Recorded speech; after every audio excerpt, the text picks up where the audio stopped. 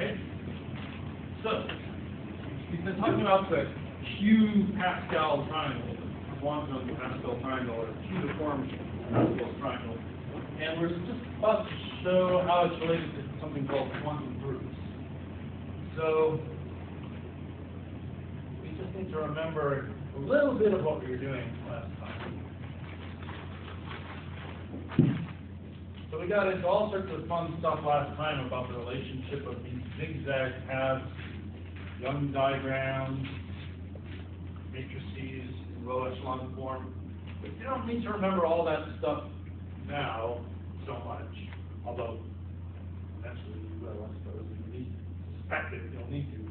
But what you really need to remember is we have this kind of recursive procedure for calculating the numbers in the quantum Pascal triangle by, I guess, starting with the number 1 up on top, and then feeding it down these paths, and sometimes when you feed it along certain paths, it gets multiplied by something. And the way it worked, we sort of derived this from some principles, was that whenever you went on a path that went down to the left, it just got multiplied by 1. Nothing terribly exciting there. But when you went on paths that went down to the right, it got multiplied by a power of q. And these powers were q to the 0, q to the 1, q to the 2, and so on. So here you get multiplying by q, here you get multiplying by q squared, and so on. And so the idea is that it's very analogous to the old idea of Pascal's triangle, where you imagine you have a ball up on top and has an equal chance to fall down each direction, and then you just let it go any way it wants, and then you see how likely it is to land at some particular point. But here, instead of it being an equal chance to go either direction, it's a more complicated situation because of these cues coming in. And in fact, instead of thinking of it as a chance to go one direction or the other, it's actually even better to think of it as a quantum mechanical amplitude to go in one direction or another. So, in fact, in some applications, it's really good to think of this number q, not the way we think of it, where you think of it as a prime power, to think of it as a unit complex number, also numbers of phase. And so then your ball kind of goes down this way with phase 1, and goes down for this phase 1. And then here it picks up a phase q, here it picks up a phase 1, so that the total amplitude for it to get here is 1 plus q, of course. But what that is depends on what q is, and depending on what q is, these two different roots could constructively interfere or destructively interfere. So if q is 1, you're back down to the normal Pascal triangle. If q is negative 1, for example, then there'd be no way for the ball to get here. It would just completely cancel out. And that's a very quantum mechanical idea. So there's a thing, one of the first things you learn about when you're learning about quantum mechanics, it's called the two-slit experiment, where an electron has two different ways to get from here to there, but each way, its wave function gets multiplied by a certain phase. And if those phases are the same, you'll get constructive interference, so you get a good chance for the electron to be there. But if they're opposite, it will cancel out, and you'll just never get the electron to be there. And that was one of the things that people found very strange about quantum mechanics, was sometimes opening up more ways for something to happen makes it less likely to happen because you have interference. So this is the quantum Pascal triangle in that sense. That's one sense in which it deserves to be called quantum. And it's a very nice way to think about it if you think of q as a phase.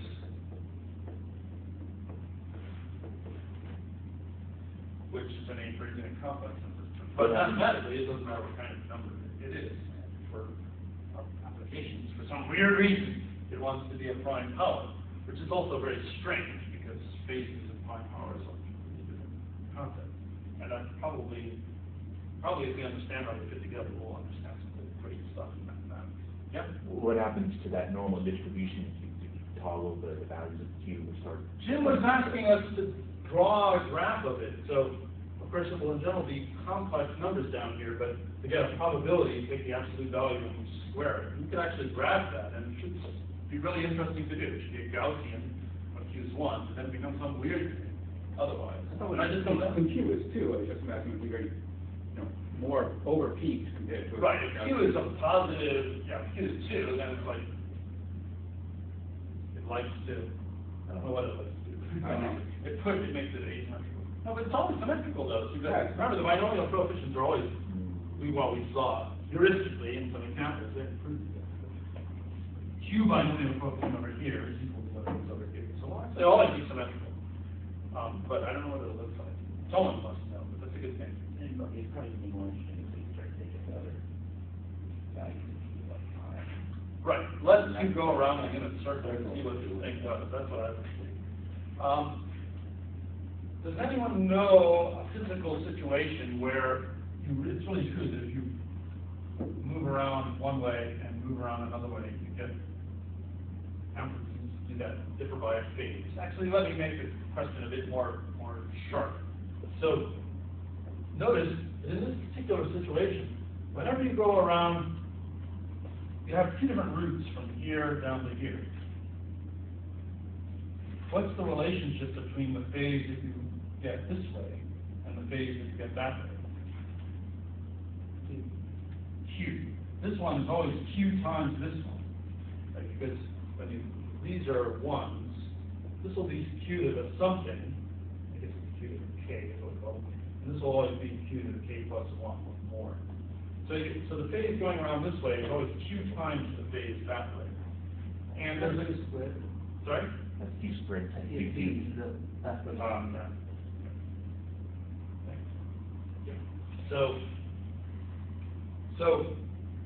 So the process of going around one way picks up a phase Q more than the process of going around the other way.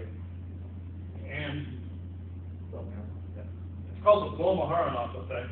If you have a constant magnetic field that's pointing into the plane or out of the plane, and you have a charged particle, and you let the particle take two different possible routes to get from somewhere to somewhere else, the amplitudes for those two differ by a phase. That's the ratio of those two amplitudes to some phase.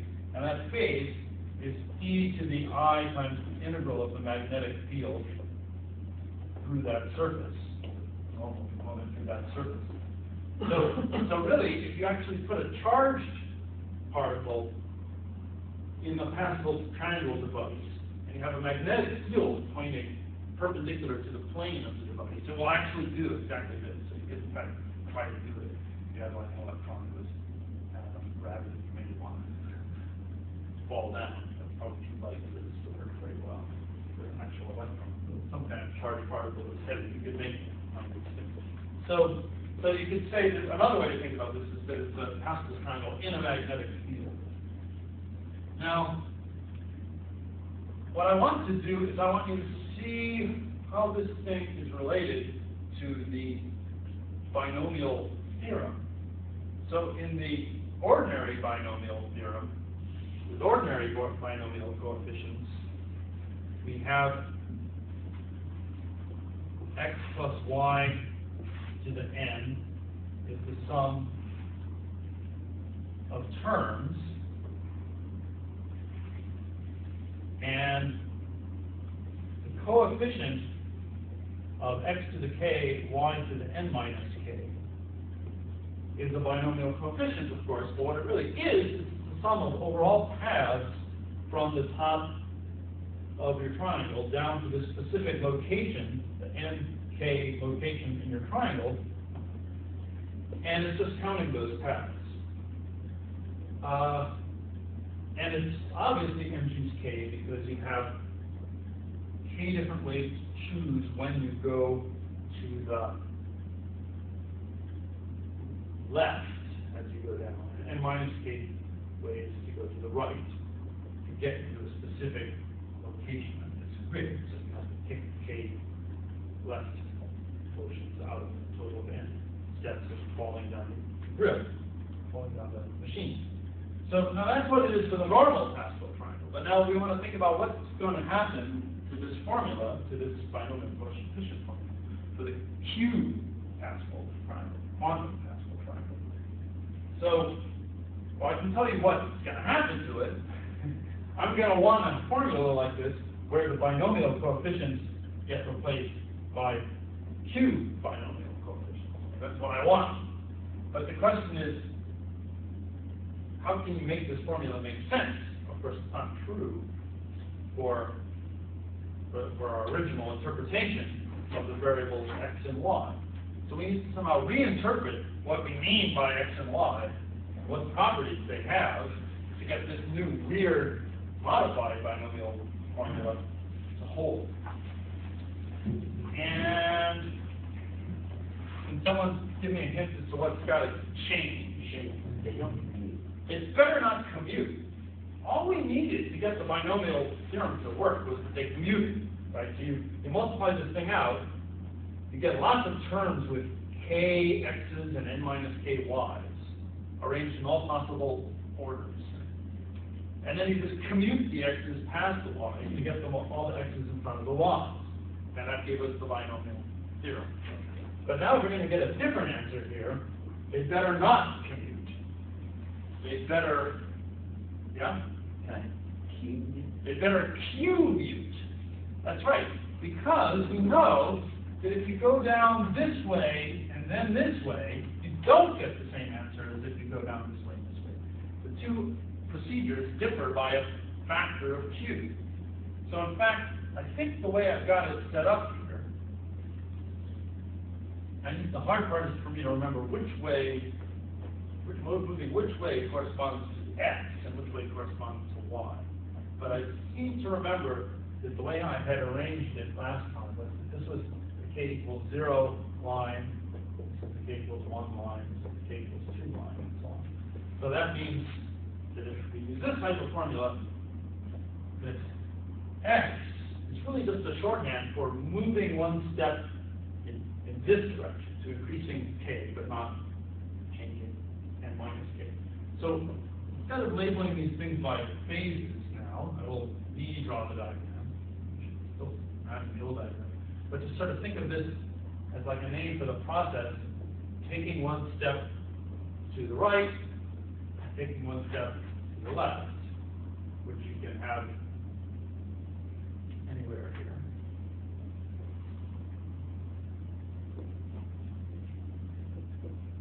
So those are names for these somewhat mysterious, so far, processes of moving along these paths. And what we know is that going down this way and this way should get you q times what you get, as if you go down this way and this way. So we get something like x times y is q times yx. Or possibly the other way around. We have one more convention that we get to fiddle with. It gets us confused. In addition, yeah, what? Well, we want to decide what order you want to write it. You know, y first, then x, and we go left to right or right to left. Right. So if I go x first and then y, what does everyone in the world call that? xy. No. Y and y.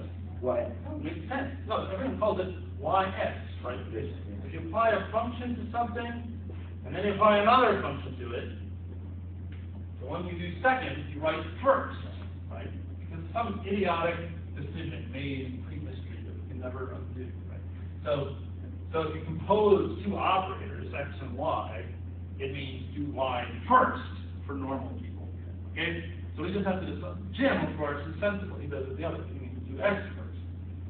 And so I'm just sort of doomed at this point, but I think I'll attempt to do it the normal way, because at some point we're actually going to think of these x and y as being some kind of operator we're going to apply to something. And I'm going to a craven creature of tradition. I'm just going to apply it on the left-hand side the way everyone else does. So, okay.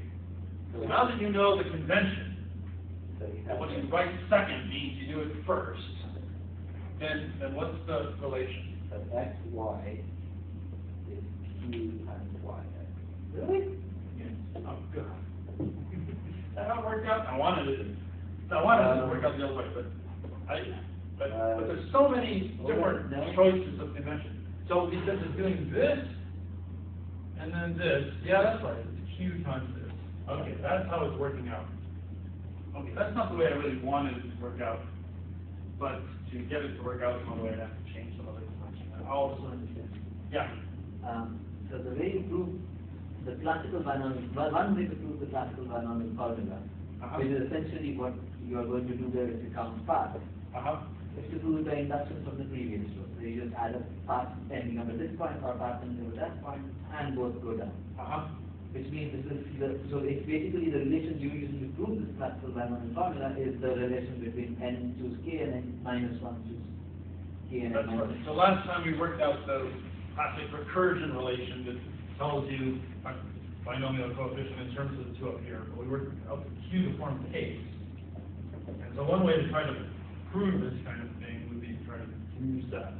Right, but now in the quantum case, the thing that the binomial coefficients do not add up; they add up with the weight of q to the something, which I think you said at one point. Because that's the q-deformed. That's the q-deformed result. That's right. We could try to use that to prove So this. if you want to get this answer in the end, you have to make sure that you have some modified powers of q to compensate those q things. You're making it sound really complicated and tricky. So I'm going to do it a really simple-minded way. Yes. Which won't get me embroiled in that. I don't even know if that's true, that you need to do some trick to compensate for something. But I don't even want to think about that, because if I do, when the centipede starts paying attention to all its legs, it just can't walk anymore. I'm already having enough trouble here, because I have to decide whether I was going to call this x or this one x. That already gets me confused, because it's completely arbitrary choice. Then I have to decide whether in this expression I mean you're doing y first or y second. That's another arbitrary choice. So I'm up to two squared conventions here. And so I'm just barely hanging on for y second. I'm doing everything as simply as possible now. It feels like you're not going to get this formula, you're going to get the formula with yx now. Right.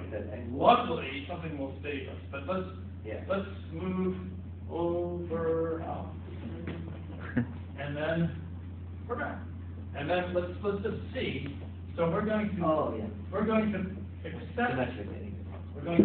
accept this as our relationship, and then let's just sort of see what happens.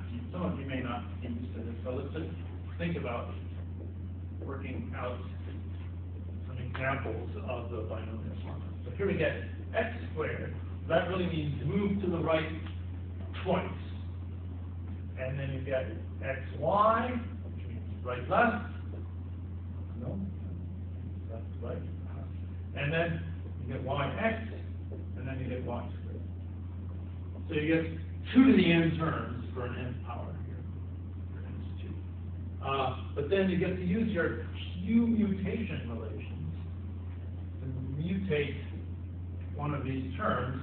And so right now, the way these relations seem to work is that the way they seem to want to work is they want to help you push y to the front and get factors of q. So what we're getting is 1 plus q times yx plus y squared.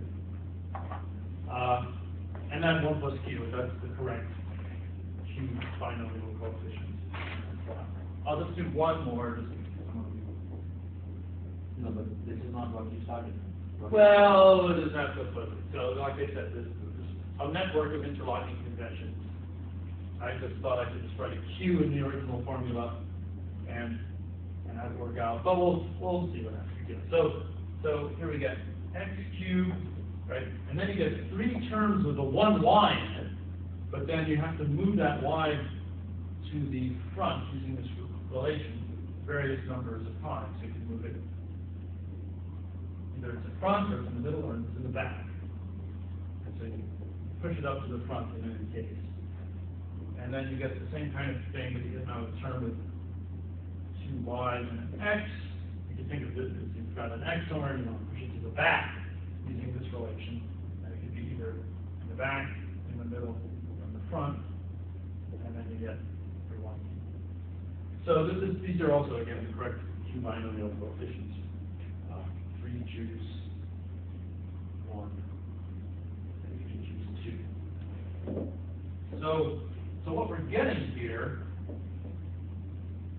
is, what the pattern seems to be, is that x plus y to the n is the sum, and n equals, k equals 0 to n of these q binomial coefficients n choose k, with y in front, y to the k, and x to the n minus k. So it's different with a q. Of course, if you want to prove that, you have to do that.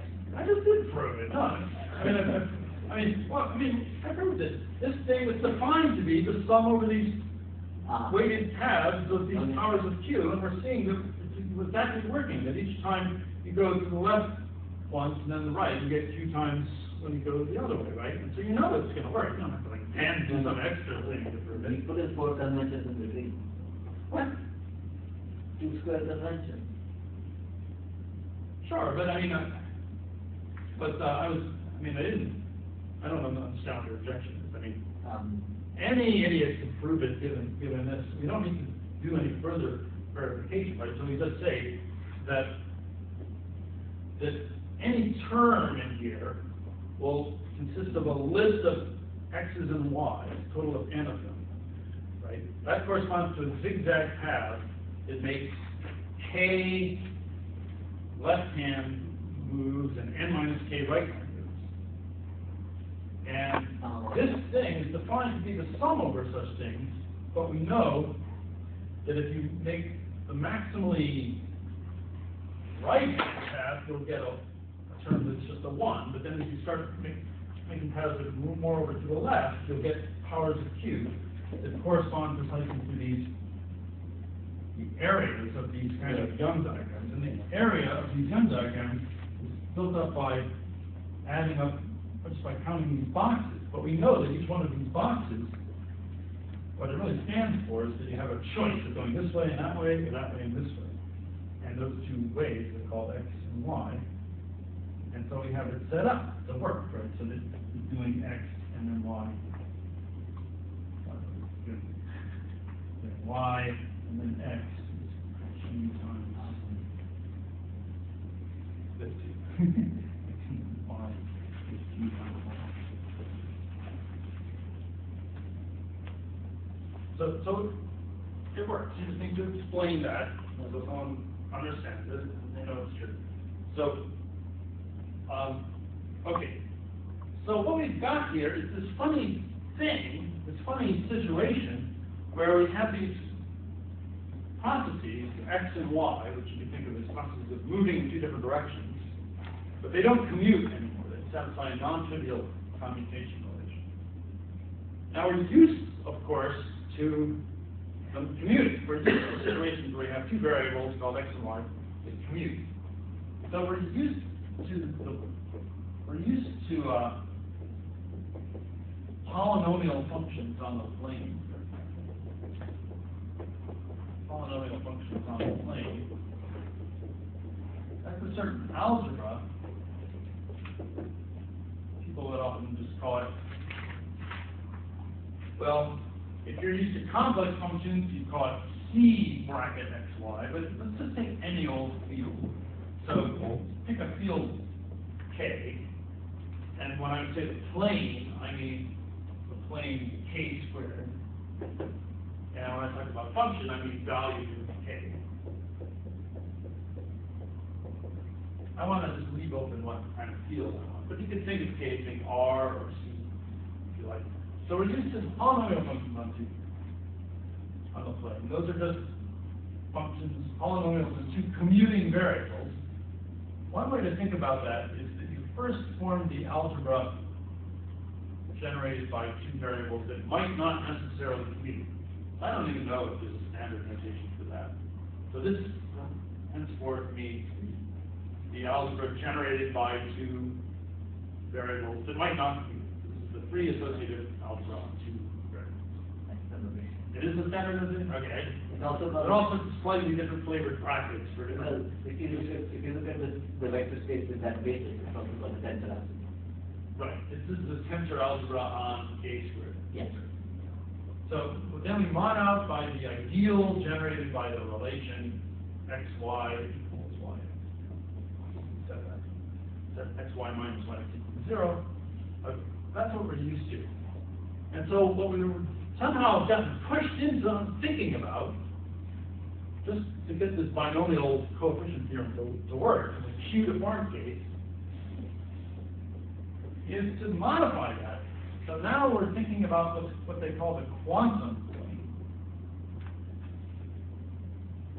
Or you could call it the q-deformed plane. We might even call it the quantum torus in some context. But listen, quantum plane. So I'll call it maybe case of q xy. And that's another algebra. So it's not a plane, that's for sure. What it is a non-commutative algebra. Non-commutative but associative algebra. Generated by two variables, and then satisfying this modified commutation relation, xy equal to qy. So this first idea is something quite sensible. You're studying the plane, but you're studying it by studying the functions on it, which form a commutative algebra.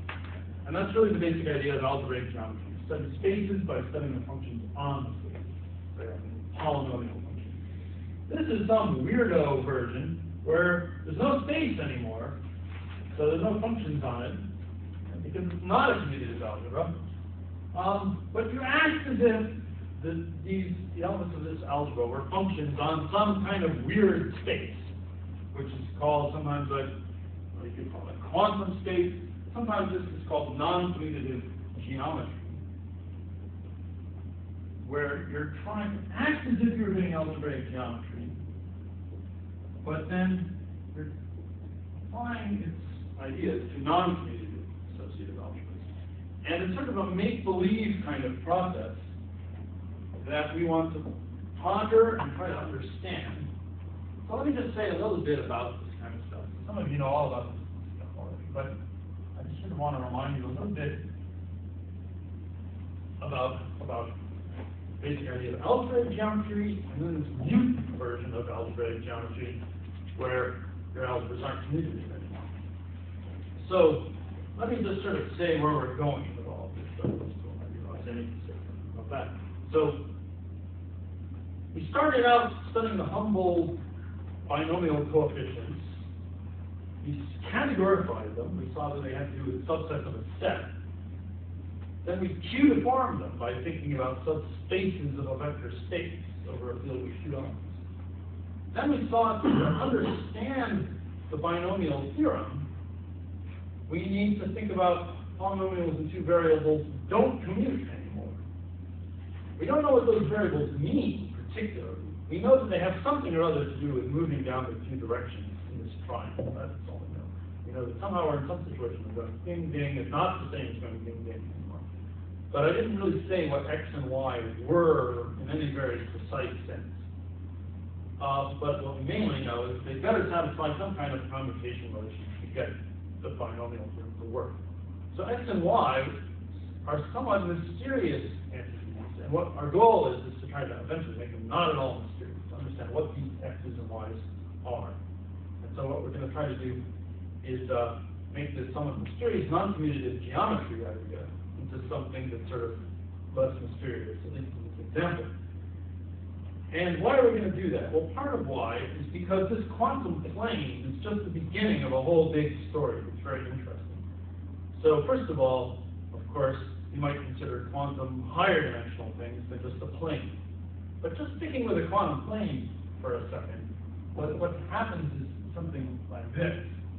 So this group GL2 with coefficients in our field K, this acts on the plane, the ordinary plane, K squared. So it acts on the function time plane.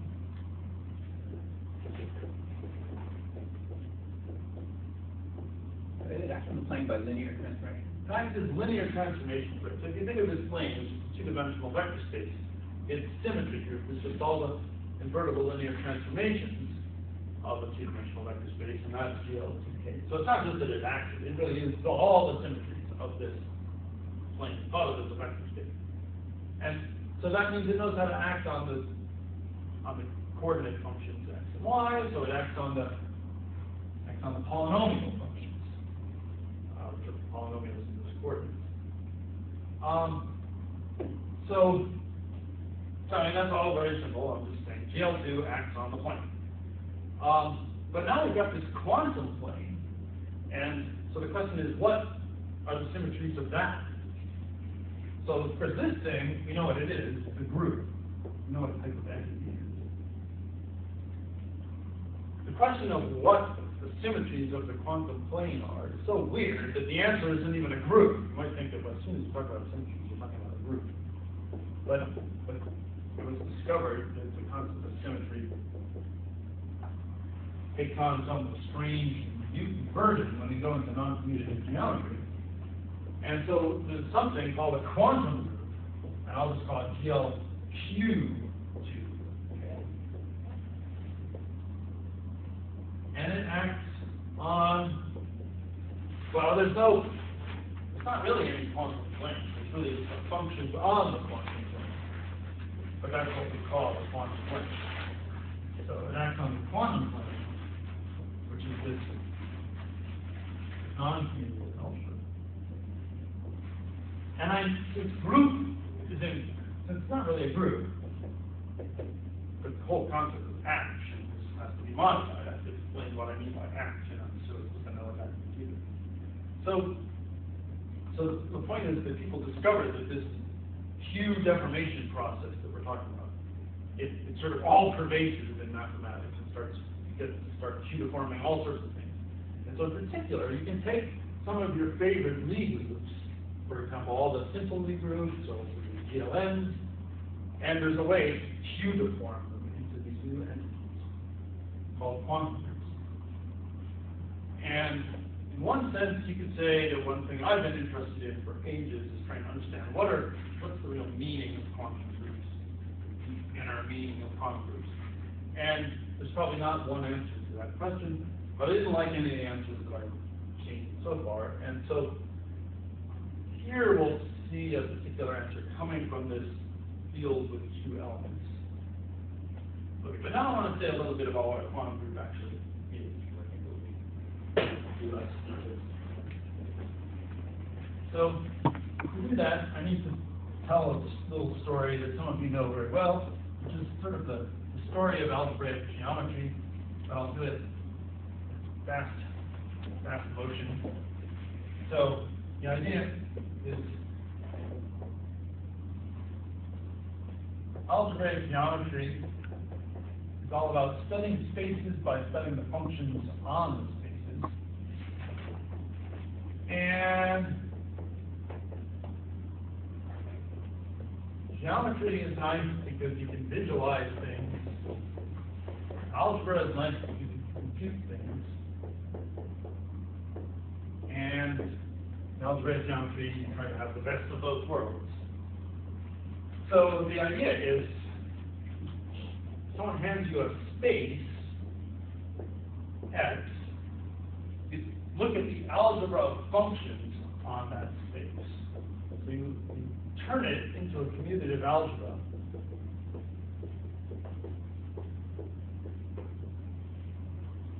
And then you call it O of X. An algebra of functions on X. Now you'll notice that I'm being incredibly vague, but that's because I'm so precise. So I didn't say what kind of space I was talking about, and I didn't say what kind of functions either. And that's on purpose, because you're supposed to think about all the different possibilities that you know. So for example, if you know about topological spaces, then you should think of these as, say, continuous, perhaps real valued functions, or maybe complex valued functions. And then there's a theorem that says that, for example, compact Hausdorff spaces can be completely recovered from the algebra of functions on them. It's called the Belfond-Weimar theorem. But the kind of functions we're talking about right now aren't like continuous functions so much as they're like polynomial functions that algebras can be presented that have nice finite presentations. So you might want to think of this space as the kind of space for which the concept of polynomial function makes sense. And I guess that kind of space would be called an affine algebraic variety. And then here I would mean the algebraic functions on that. But that's technical enough that I don't even really want to mainly get into that. But I just want to indicate that there's a vast variety of interpretations here and here. And there's lots of different worlds in which you can be talking about spaces and functions on spaces. And you kind of get a kind of one-to-one correspondence between these things. Try to be able to get back from your algebra to your space. And then you're really happy. Go back and forth between the geometry and the algebra plane. So, but I just want to sort of talk about a couple of things. So besides spaces, of course, you need to talk about maps between spaces. You want your spaces to form some kind of category, some kind of map. So if they're topological spaces, continuous maps, algebraic varieties, algebraic maps described by polynomials. And what happens over here? One of you for whom this is not like second nature. Yeah? Contravariance. You got a contravariant thing. You got a thing that's called the pullback. What type of entity is that thing? Is it an algebra? Yeah. An algebra map. Okay, it's looking like a true category. That's what you're calling it. Boring old people call it an algebra homomorphism. Algebra homomorphisms. Let's go between algebras. Algebra homomorphisms say E pulled back, going from O to Y to O to X. Contravariant, it's going backwards, because what it does is it takes any function on Y and turns it into a function on X by composing it with B. So think about it. It gives us some kind of contravariant. Each side pullback, each side pullback, each pullback. They get turned around like that. So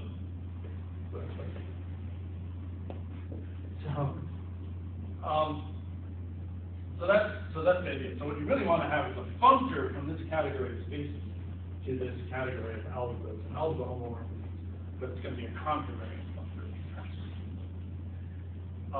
So that's part of the game. But then the idea is that then you can do all sorts of things with spaces. And in particular, for example, you can talk about groups. I'm trying to explain what a quantum group is. So a group, well, a group is, for starters, a space. By the way, another thing you can mean by space is just a set. Right? It can be all groups. So a group is begin with a space. So like a topological group, a Lie group, an algebraic variety is also a group, an algebraic group. But anyway, it's a space. So it's a space, but it's a space with a bunch of operations. So it has this multiplication map. It has this inverse map. And it has this identity element. Well, it's annoying that I said map element. So you have to turn it into a map. So how does the identity element of the group turn into a map? How do you get to think of it as a map? Only grad students are allowed to fundamental questions. Right, everything, I'm going to turn all, here I got spaces and maps. I don't want to say the word element, because I won't know what to do over there. So, Morphism from the initial object. the initial object? How many morphisms are there from the initial object? One. The terminal. Yeah, right. For some reason, the terminal object, aka the one-point set, if you're in the row set, the thing that there's only one way to map to, but that makes an incredibly fun map from. Right? The main thing you do with the terminal object is map from, not to it, because to it is too hard. Yeah, so if we're talking about, this means for one point space, and then you just map that one point space to that one point unit, the elements of the group, and that's how you think of the identity elements as a map, and then such that a bunch of equations hold, which you can write as commutative diagrams in this category. Okay, and the reason why that's so great is because then you can just take this definition of a group and flip it over here with your functor, your contravariant functor, and you see what you get. So we'll get something called a Hopf algebra. Well, actually called a commutative Hopf algebra. And the definition of a commutative Hopf algebra is just what you read off of this chart. In other words, what is it? So you started with the group, you get the functions on the group, so that's a commutative algebra, just because the group is a space. So for starters, it's a commutative algebra. But then it gets a bunch of operations coming from these operations. But because it's contravariant, these are actually sort of co-operations. So we get like the pullback of n going from functions on G to functions on G times G. And when you're in nice situations, functions on something times something, that algebra, that's what? Yeah, it's the tensor product. So it should be functions on the first something, that algebra, tensor the other algebra. So let's assume that we're in that nice situation. Otherwise, and so then you can do the same kind of thing for all the other structures that your group has. So the inverse map turns into a algebra homomorphism from functions on G to functions on G, and then the identity assigning map, sometimes they call this the identity assigning map, because this assigns the identity element. The assigning map goes from O of G to O of 1. Should we go through starring all those rather than just starring all of them? Yeah, there's no C star. Oh. Yes. I could O them all. I could write an O in front of them. That's what I really should have done, but I guess yeah. So yeah, you're right. In star. Thanks. Now what should O of 1 be?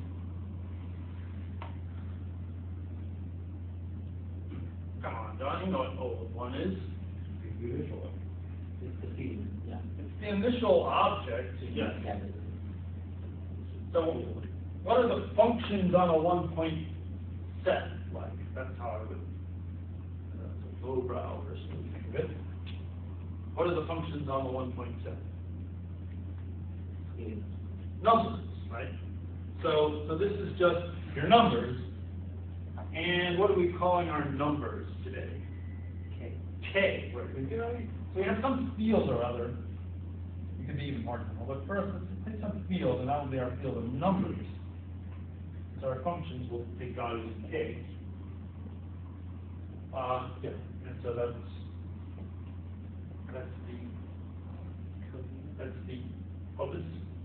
I was just going to say that this one was the terminal space, so this is the initial commutative algebra over the field K.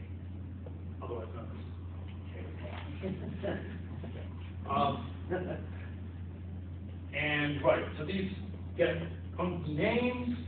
They're called co-multiplication. You thought I was going to say co-inverse, but no, antipode and co-unit. But you can see that's just the like obscure like that to make it seem as if you know a lot of weird stuff. Half of it. Huh? That's half of mathematics. That's right. There's half of the data. Oh, I thought you said half of the point of mathematics is like coming up with weird names. You're the beginning. Half is the dual of the other half. I'm not quite sure I understand what You have to put oh. it back from G to 1 and the diagonals are very from G to 0. Right. So this such that is take your axioms for a group, you write them as commutative diagrams, and you write the same diagrams here, but you just turn all the arrows around. So this is like code such that the same stuff, but with the diagrams. Actually, you do that such that with from this such that. What? Such that those are maps of varieties or whatever you want to say. It comes from the fact that these are algebra maps. Right. So this such that wasn't that they're maps of varieties. This such that it was Oh, all that's naming all the actions for the group. your associative diagram. When you reach a certain level of sophistication in mathematics, as you've probably seen at conferences, people will say what the stuff is, will say what the structure is. They don't even bother to say what the property is. They'll just be like, then there's some equations that hold. Yeah. When you first run into it, it's like telling me a group is a thing that has a multiplication inverse and identity, and there's some equations that hold. Well, but after a certain amount of working with all sorts of mathematical structures, I can figure that out, I can deal with that, I can look it up when I need to. The hard part is not that, the hard part is sort of more general concepts. That's the one. Okay. So I've seen people say, such that some axioms hold. Which is incredibly big, but it's whatever it is. Okay, so this is just such that the duals of all those axioms hold. Hit those axioms in your contrary. Okay, so that's what a commutative Hopf algebra is. It's a commutative algebra with this co-multiplication, antipode, co-unit, such that the group axioms hold with all the axioms. And now, when we go into the realm of non-commutative geometry, we just scratch out the word commutative and hope that we still somehow survive, right? We hope that we're still doing something that makes sense. So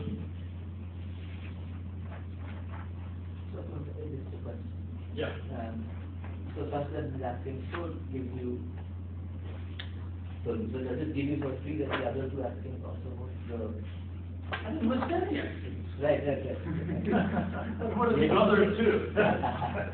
You're going to say that this is a co-algebra with an antipode and that it's. Oh, but it's also an algebra. If we ever need to know what those axioms are, I'll tell you. Okay, I'm not asking it like a general knowledge sort of question. Oh, okay, you want axioms though. You want to know the definition of a Hopf algebra? I know how that works. No, what I'm saying is, this is a co-algebra. It's just because that's what you will call it. So the associative law over here for M that's turned into something you call the co-associative law for this co-multiplication. And so you say you've got a co-algebra with a co-unit. Right. So all I was just asking is, so this is, first of all, it's an algebra in itself, because that's what it's a category of. That's right. Then it's also a co-algebra. Right. Then it also has an antipode map. That's right. And the compatibility of these maps is good, it is provable. Okay. Like, just by starting off with that data there, you can prove it. Yeah, we have this functor from spaces to algebras and functor, and so we'll take a monoid to a co-monoid in the world of algebras, and that's called a bi-algebra. So, that was so all your favorite bi-algebra axioms will just follow up. Okay. And then it also has an antipode, and that makes it be called a Hopf algebra. Then all follow. Yeah, it will indeed all follow. Yeah. Okay, yeah, I'm perfectly happy to answer your question about like, will all my favorite axioms fall out? That's all. I was afraid you were going to answer, of course, No. listen to the axioms. No. Beneath my dignity. Let's define terms. So yeah, okay. I actually did define them, but sort of I gave you a recipe for how to define them. So, okay. Yeah, a group can act on a space. We were talking about GL2 acting on the plane. Group G act on a space X. So what does that mean? Mainly, most of all, it means that there's a map from G times X to Z. And then such that some identity, which you can write in this diagram. And so when we turn this over to the world of algebra, then what we get is that a commutative Hopf algebra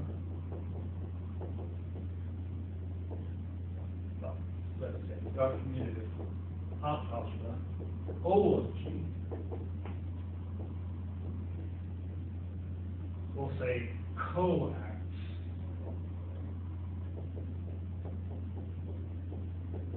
on the commutative algebra of X. And the main thing that means is that you have the map alpha star, the algebra homomorphism going from functions on X to functions on G times X. Let's assume we're in the nice situation where that's functions on G and to functions on X. So it's called coaction because it's going backwards compared to the left, and it has to satisfy an action that came from given this action on these algebraic functions. So it's almost like thinking of this action as multiplying a group element times something in space, and this is almost as factoring that group element back out in a sense. Which group element? This isn't a group Well, element. not. It's like factoring that space element into all the different pairs of group elements and space elements that multiply. Right, that's, yeah, that's Sort of like Sort that, of, I mean, not but you're directly. doing it a funny thing there because you're talking about a group element or a space element here. But of course, these things are not elements. They're not even linear combinations of elements. They're really functions on it. So you're doing this little trick of mixing up measures on a space, which are like linear combinations of elements, with functions on the space. You do for finding sets, but so you have to be very careful.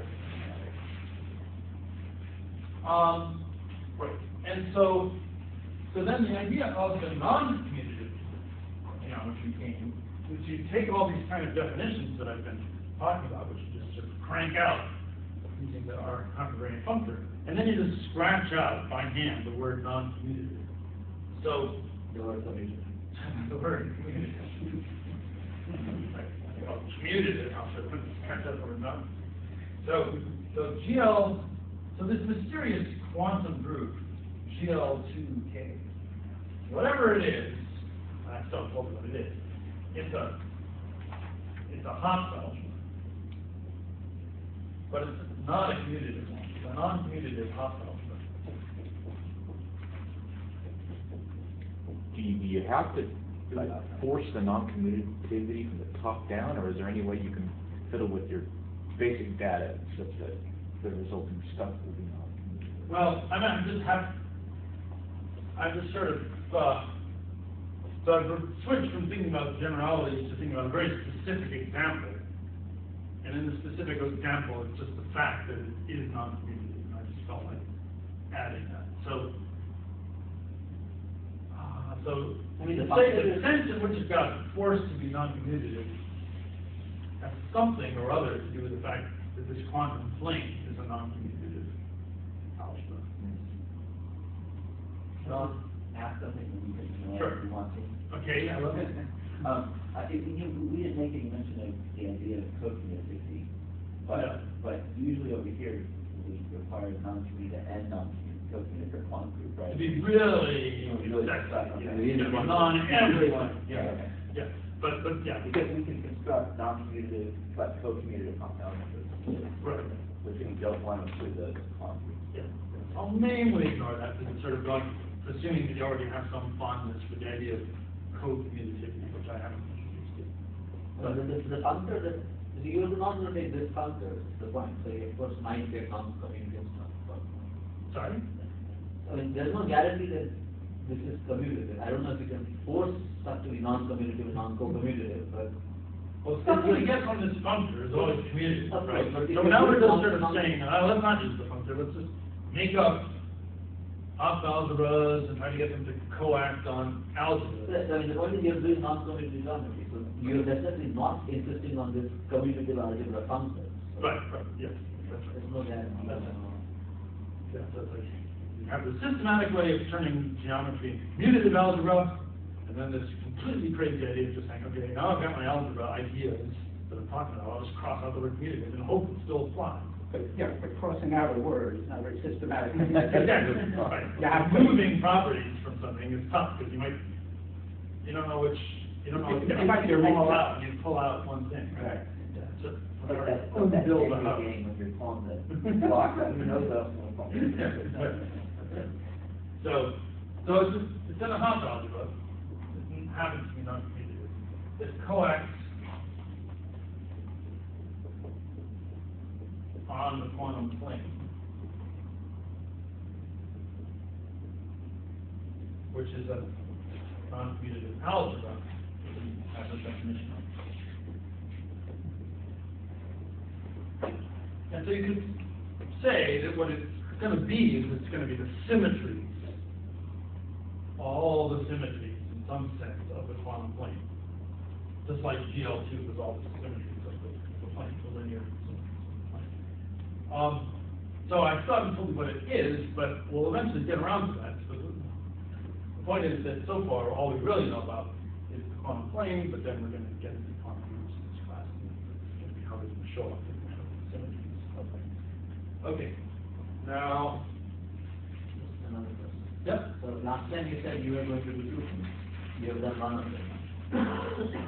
So the two things were the q-binomial theorem, which we've done, and the question of why.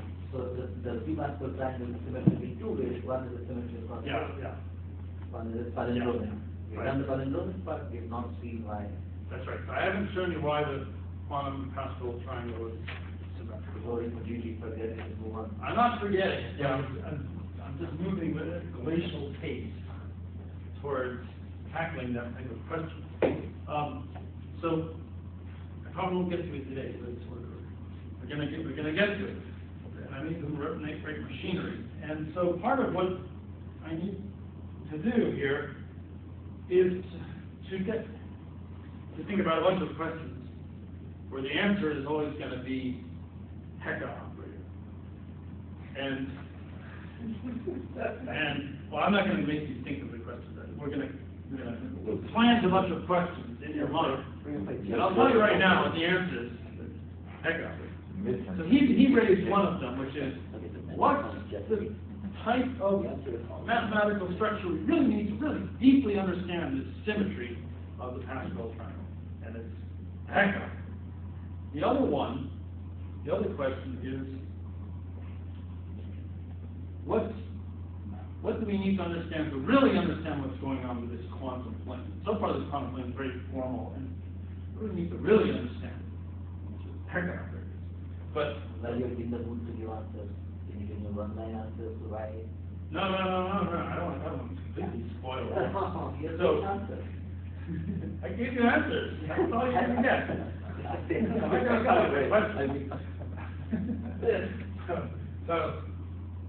So the problem with non-commutative geometry is that it's sort of unmotivated, it's sort of formal. So to make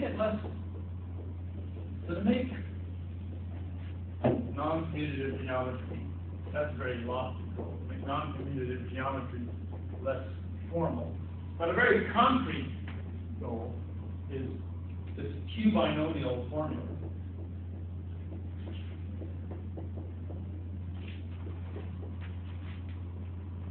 Make them less formal. So that's a very concrete thing. You've got this formula for figuring out the nth power of x plus y to the n. But x and y are just these things that don't, formal variables that don't satisfy this weird q-mutation relation. We want to understand more deeply. What we can do is we can sort of go back to the basics here. So what do I mean by that? We started out talking about binomial coefficients, just in the ordinary way that people do, as being natural numbers. Then what we did was this sort of mysterious thing of q-deformed. And I could have defined the q-deformed binomial coefficients without telling you what was really going on. I could have just written down the definitions of them, and they would seem like some mysterious mutant version of binomial coefficients. And then it could have been some kind of revelation that they really turn out to be polynomials, natural number coefficients. But I actually didn't torture you that way. What I did first was I tried to really understand what the binomial coefficients are. What the binomial coefficients are is they're telling you how many k-element subsets there are of an n-element set. So to really understand that, I should think about it. I should think about it as a thing. And thinking about a number as a thing is called categorifying. So what I really did is I categorified it. I said, I used the same symbol down here. Now this means the collection of k-element subsets of n, our favorite n-element subset. So I thought about it as a finite set. So, in fact, what I did is I first categorified it, then I q-deformed it. And because it was a thing, another thing, namely the set, or at least the set, of the gross money of k-dimensional subspaces of an n-dimensional vector space. And I could do it for the field with q elements, or if I like, I could do it for any field. Maybe I'll do it for the field with q elements. So then, once you see that I'm talking about gross money, and then you can just count the points, and that's this number. So this is just the number above, but it's really the number of points in a set.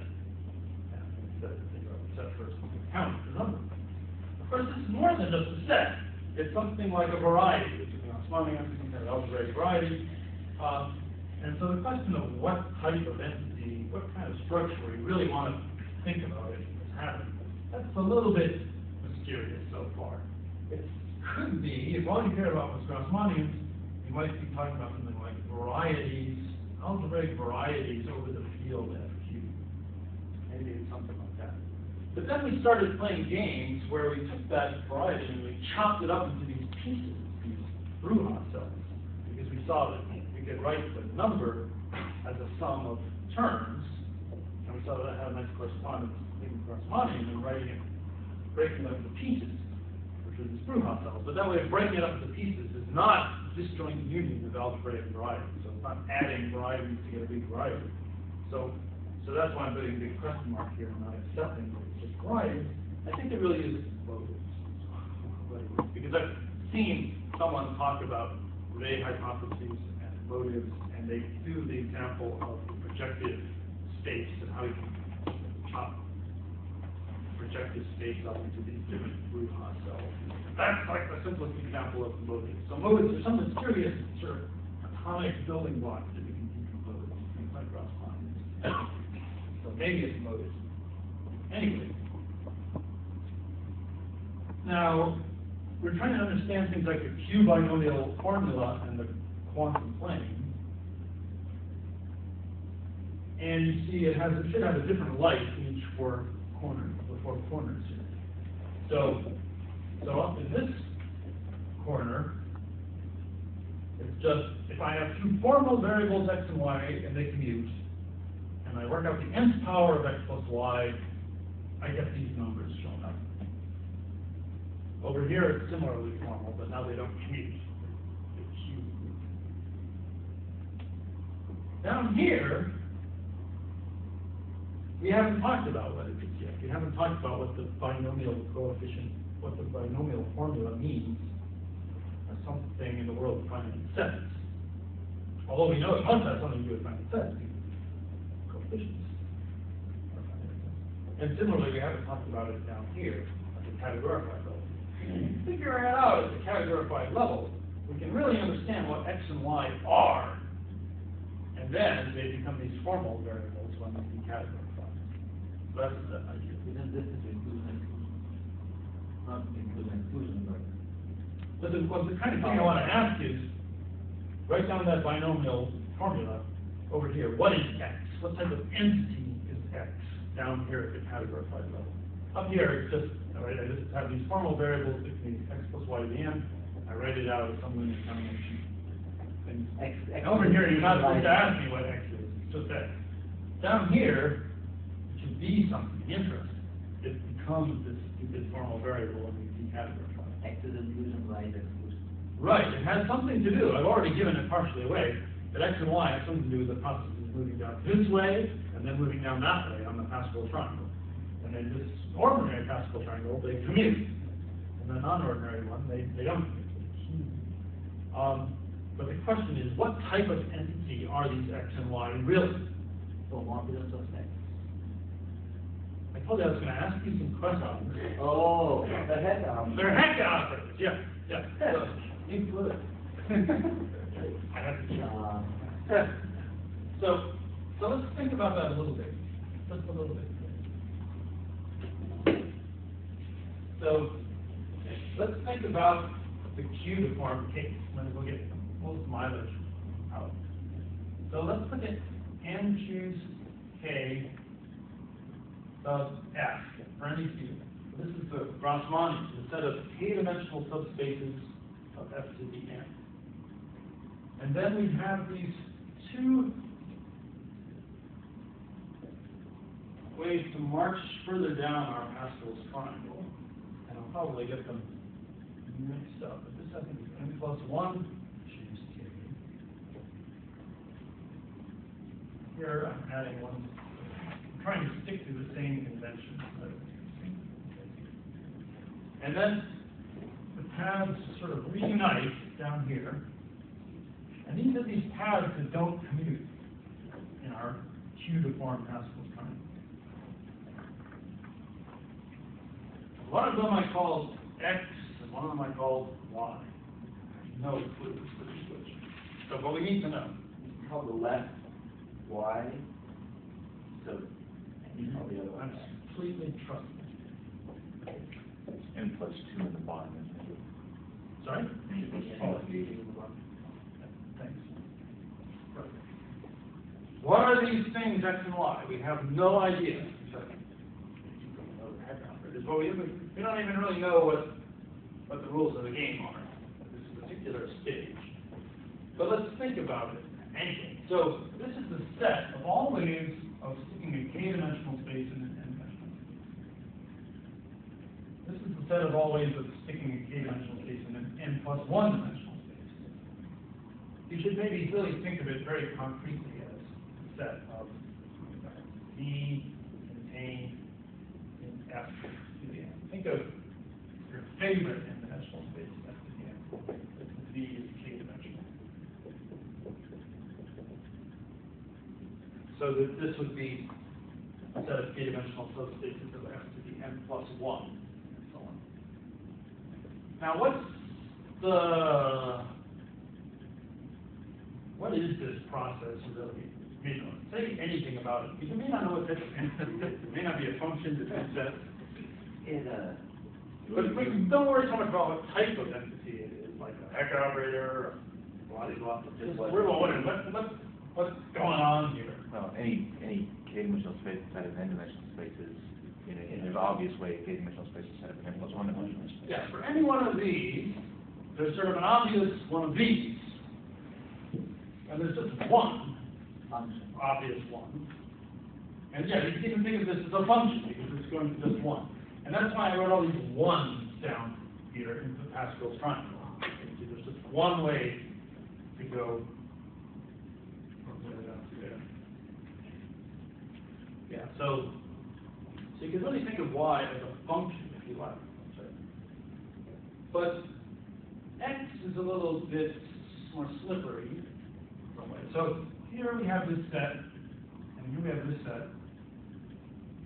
And what's the deal here? Sorry, I mean, adding conventions to both things here. So it's taking a k-dimensional subspace of an n-dimensional space and putting it into a k plus 1 dimensional space of an n plus 1 dimensional. Yeah, so I've got a k-dimensional space and an n-dimensional space. You've got a k plus 1 and an n plus 1. There's a kind of way to go from here to here, but what can you say? What can you say about it? So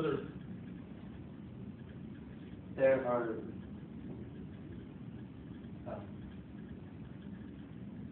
you said there are, and I think that's agreed. think I know what you're gonna say. Yeah, But what are there not? There's not only one way. Right, there's not just one way to take a k-dimensional subspace of Fn and beef it up to becoming a k-dimensional, k plus one dimensional subspace of Fn plus Because one. even if we did, So typically be lots of ways, right? We drew a picture of that, right? So like we had a zero-dimensional space in a two-dimensional space, and then I said, okay, now let's think about beefing up the dimension of both by one. Now let's think about a one-dimensional space sitting inside a three-dimensional space. That's when I was trying to get you to understand this procedure.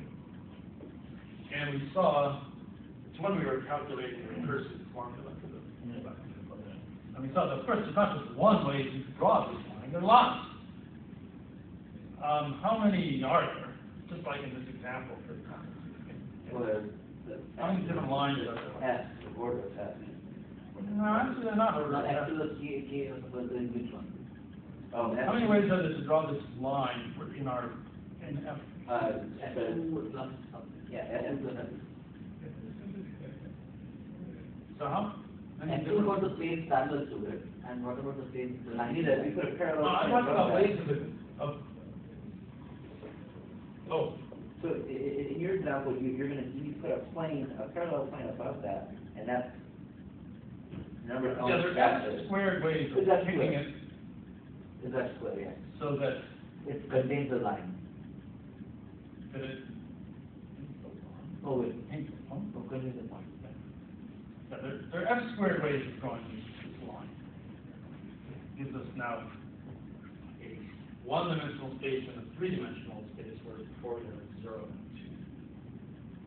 2. So how many ways are there to go from here to here? F Q to to the- the some, or F to the, N plus one, N, just N. no, you left out, It's the K K or is something. equal to 0 there, so. Now, it was F to the N minus K. Oh, yeah. Yeah.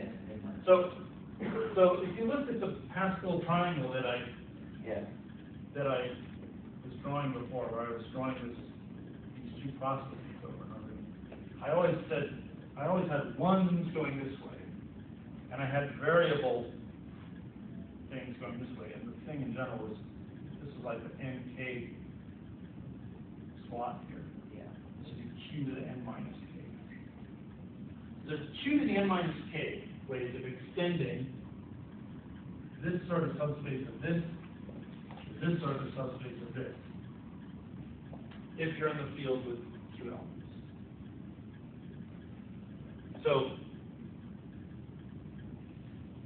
So anyway, I hope you see that that's intimately related to this commutation relation. Right? So I'm saying there's always one way to go this way. Q to the n minus k ways to extend this to this. How many ways are there to extend from this one to this one? In this process, it's sort of like this process, but it's just the numbers of it. Q to the N minus one. Yes, one more, q to the n minus k And then this plus one. plus one. So when we go around here, we get a certain power of q, and when we go around here, we get one more power of q. And that's the same thing we keep on saying again about the quantum plane, that's going around this way. So that's different than going around this way. It's a factor of q difference. But, okay, so you're supposed to think about all this stuff, but you're supposed to be dying to know what the heck these things x and y are. What type of entity are they? They're going with what the heck kind of operator is this? Yeah, that's right. So this one, we were able to say, oh, it's a function, because for each one of these, you were able to get a specific one of those. But here, for one of these, we were able to get a whole bunch of those. So it's not a function anymore. What do you call a thing like that? So you've got two sets, thing going from one set to another, but it's either not, it's not a function. It could send one thing to a whole bunch of things. It's not a multi-valued function, which is sort of like non-commutative algebra. A function, but not a function. Yeah, you call it a multi-valued function, but people usually call it a relation. So a relation just says that for any one of these guys, there's some set of these guys that are related to it. of these guys is a set of these guys. So what these entities are, and since they're not functions, sometimes you might draw them with some funny kind of arrow. What they really are is they're functions, they're relations. So x and y. Reminding us of this quantum thing in the sense that for each particle now you have a wave function telling you where Right, it's like that. So it's not like you know for sure where you're going. You're going to find a bunch of choices of where what are they allowed. So this is very related. Sure, it's not matrices of complex numbers, which are the operators that you come down. It's really matrices of zeros and ones. That's what a relation is, right? A relation between the set x and the set y is just an x times y shaped box of zeros and ones. We put zeros where the relation is false and one where the relation is true. So Jim was doing that, right? When you were, I think when you were like introducing heck operators, you were like drawing these boxes of zeros and ones. Those were relations. Yeah. So the relations between sets, these various sets here, but they're not just any old relations. The relations that are invariant or equivariant under a group action. What group action? Well, you have to sort of decide which group action. But here, there's some obvious group acting on this, which is what? GLN F. Yeah. So GLN is acting. You wanted to act on all of them. So GLN certainly acts on this one, and therefore it acts on these ones. First, GLN plus 2 also acts on this, but if we're trying to talk about a relation being invariant, we need to think about the same group of both sets. So GLN certainly acts on all of these. I mean, because GLN acts on f to the n plus 1, where it only messes around the first n course, so you leave the last one separate. That's right. Yeah, that's right. So they're all invariant under the action of GLN F. So these are these kind of invariant relations that Jim was talking about, which he said give you heck operators. So whenever you have two sets, a group acting on them, you can talk about invariant relations between them.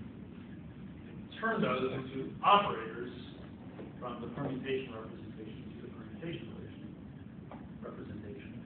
And those are intertwining operators called heck operators. So this formula that I keep writing down that says xy equals qyx, it should really be some relation between heck operators.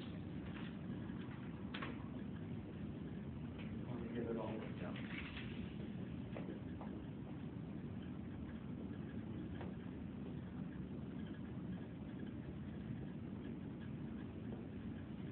And just to, Do you mean that between very literally, or is that up for interpretation?